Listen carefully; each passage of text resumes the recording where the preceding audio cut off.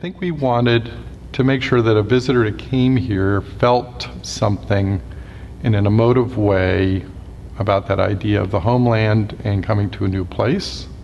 The other is kind of the mythic landscapes that are common to Pacific Northwest and the Nordic countries. So when you go to Mount Rainier and you go to the gorge, you go to the place in the Pacific Northwest, there are these amazing landscapes, and the same is true for the Nordic countries. So we wanted to convey that in the fjord space without being too literal, that it's abstracted, but when you go in there, there's a certain feeling you have that you're in a special place, and it has a unique scale and a monumentality that's outside of your daily life of being in Ballard or going to the store, that this is a unique place. And I'd say the third big feature was it had to be a community place, so that when you come into the entry, you felt welcomed.